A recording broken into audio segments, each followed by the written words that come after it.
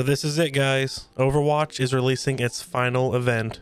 Hello everybody and welcome to the channel. I am WarStorm, and today we got a lot of good news for you regarding the channel and Overwatch. Starting out with Overwatch news, we have a new community update. On April 5th, Overwatch will have an anniversary remix event. Here's the post from the Blizzard forums that kind of briefly go over what to expect in this event and the future of Overwatch. Feel free to read or pause this at any time you want, but basically this goes over the anniversary event, at which it is going to entail a release of old Overwatch skins that have been unvaulted, can now access again, plus some alterations to previous skins you can get now. They're also bringing back some events that people love, like Lucio Ball, May Snowball Challenge, and much more. But what I really want to get into is the fact that this is probably going to be the last event they have for Overwatch before Overwatch 2 is released. As stated down here, this does mean that the event like Archives, Standard Anniversary, and Summer Games will not make a return this year.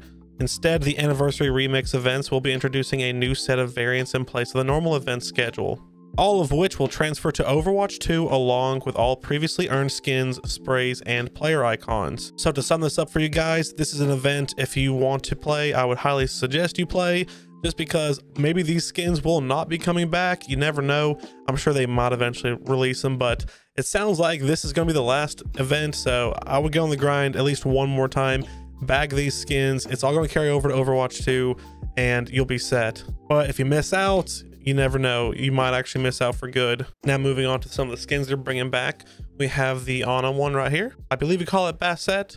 This is an old skin they have just come out with again. You have the Baptiste reunion skin back out, and right here you have Nano Diva. Now here's where things change up a little bit. These are still old skins, but they have reskinned them. I know to some people this might be a little bit of disappointing, but they did state in the previous post that I put down that they're doing this for a reason, so they can focus a lot more on Overwatch 2. If they're too busy making new skins for Overwatch 1, which we all know is going to be trash anyway, and replaced with Overwatch 2, they basically just reskinned old skins. So first off, we have Diva's cat skin. You can see here it's all white. She's got red hair. My new favorite skin and my favorite color scheme of all time is the new Oni Genji skin with red and white. Cleanest one ever, don't at me. A white and blue Witch Mercy. This one's actually not as good as the original, but I still like it.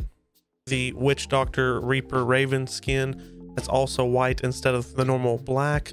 This one's actually gonna be definitely one of my favorites as well. Probably one of the coolest Reinhardt Knight skins ever. This reskin with a white and green is just one of the best ever. Kind of reminds you of the original Genji skin, so I'm definitely gonna be grinding for this one. And finally, we have Cultist Zenyatta with white. This one is definitely my top pick as well. Now for some channel update stuff. So far, I haven't got an update on whether or not I'm going to be able to participate in the closed beta coming up on Overwatch 2. And with Overwatch 2 eventually coming out, I'm still on the fence whether or not I should make guide videos for each individual hero, knowing good and well they're probably going to change them completely. And the way the meta is going to switch over with one tank and still having two healers is going to be all over the place. Hopefully though, we'll get into the beta so I can actually start making some real content on Overwatch 2 coming out. That would be 100% hype. But if you guys really want to help me out, please leave me a comment down below on what you think I should do. If you want to see more guide videos, I can still make some specific guide videos. I was thinking about making one about how to create space, just a video on that for tanks.